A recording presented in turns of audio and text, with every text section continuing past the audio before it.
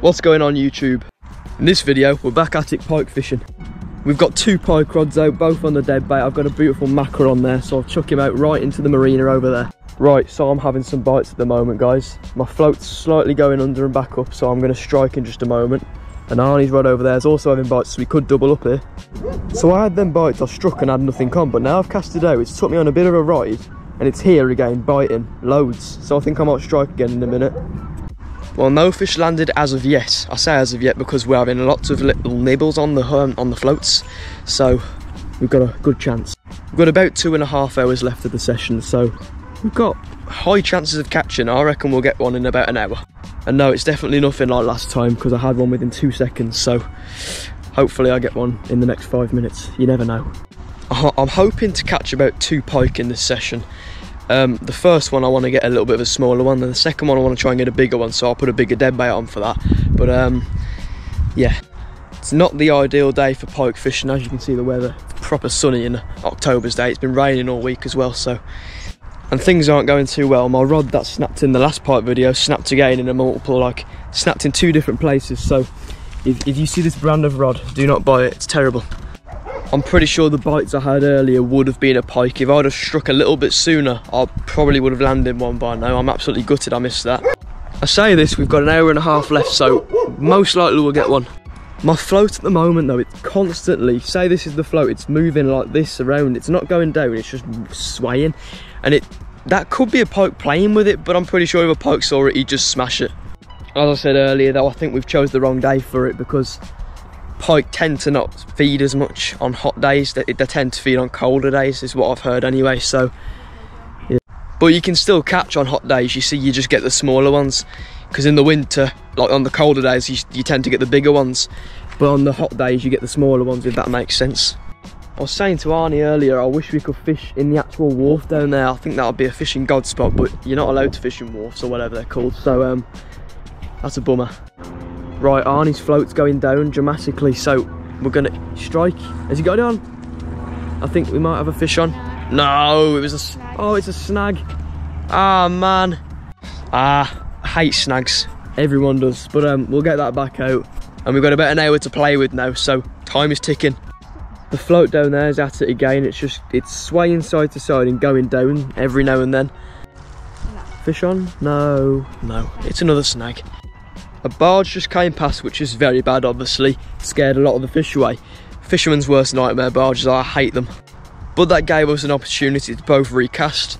Now I've recasted in the centre of that thing there, like where the bridge is, in the centre of it. It's a very good cast, and I should get one from there. And the other one is just by that wall. We've now only got half an hour left, and I'm not feeling it. But whenever I say and I'm thinking I'm not going to get one, I always end up getting one. So the chances are high that I will. And the chances are high that I will because this place is rammed full of pike. Literally rammed full of them. Everyone comes here and whips them out. And I did the other week. If you haven't seen that video, go and check it out, by the way. I caught like an 8 to 10 pound pike from here, and he had like a really weird deformity on him, but I don't want to catch that one again. It was a weird one.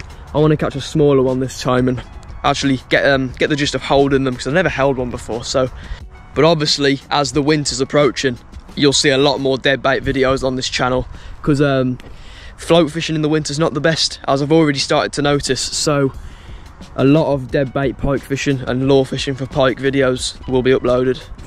I've just changed the dead bait. I've put like a yellow one on. It stinks, my fingers reek now, but should do the trick. For the last half an hour we're giving it a good old push. I'm going out right in the middle again, so wish me luck. Right, this is some last minute luck, I hope. Both our floats are moving right now, so we've got a very high chance of catching. My float's waggling about and going under. It definitely looks like someone's playing at it. We've got 3 minutes left, literally 3 minutes till we've got to pack up, so my float's being still played with. I don't know what it is. It could be a snag, but if this isn't a snag, this has got to be a last minute fish. Come on. I'll tell you what, I'm not good at catching these fish, but I'm good at missing them. It's got to be the smaller pike playing with the floats. It's going again. Both our rods are going again. Arnie got a fish on? No. Arnie's was a big snag. Mine's still being played with though. It's bobbing on. It's under. You reckon I'll strike, Arnie? Huh? No, I'm not. I'm going to leave it a second. I'm going to reel in so there's no slack, and I'm just going to strike. Come on, let me get a last minute. Damn, it's not a pike. Right, so I think my sign to leave has just come because I cast it and the dead bait fell off, so unfortunately we're going to pack up now. Well, that was really sad. It was a nice session out, but unfortunately we didn't get nothing. On multiple occasions, I was convinced we was going to double up because Arnie's float was going like that, mine was going like that, they were both bobbing up and down, but we just didn't land one. But I suppose you win some, you lose some. Fishing's just a big waiting game, and I guarantee if we stayed the day, we'd get some, but I don't really fancy staying any longer, if I'm being honest. So we are all packed away now. We've had a nice session out, no catches, so I'm going to wrap up here. If you enjoyed, please smash the thumbs up down below. Helps out a lot and means a lot to me. Thank you very much. Subscribe to my channel whilst you're down there, please. Means a lot. I'm trying to get to 2,000 subscribers, so if you could all subscribe, that'd mean the world. About 70% of the people who are watching aren't, so please do. And then once you subscribe, click the notification bell so you never miss another one of my videos. But for now, I'll see you all in the next one. Peace. Thanks very much for watching the video, guys. Now, unfortunately, I didn't catch a fish, or specifically a pike, so I'm going to show you my fish so you can actually get to see some fish in this video. Might as well do an update on them, just a little weekly thing, maybe, I'll make it. But all the cichlids are doing great. As you can see, the new one there is coming out a lot more. Like, as of this week, he's only started to come out a lot, because last week, he was just hidden behind that rock there for ages. I thought he died. Now they've just come back. I think I might have an addiction to buying fish though, because I really want to get some more over the weekend. The little shark over there is at the back in his usual spot. The cribbants couple are down there in their little rocks. I put some food in and everything is going absolutely wild in there. Just look at that. Even the shyer fish, for example, the cribbants has come up for it. They love the stuff. I might just get some underwater footage of them eating all the food. I think that'd be pretty cool, so roll the clips.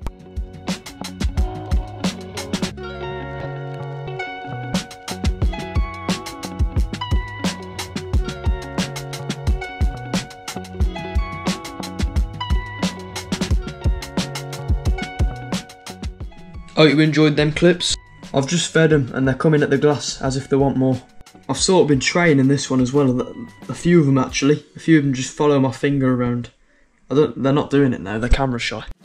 But yeah, I might be getting some new additions for the cichlid tank soon. Not sure what cichlids I should get, so if you guys have any suggestions, let me know in the comment.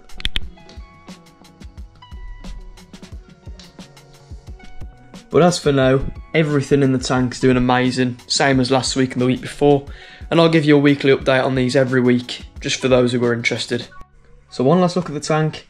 I'll need to clean it out as well, so I'll clean that out, probably when I get some new fish. If I do anyway, I most likely will.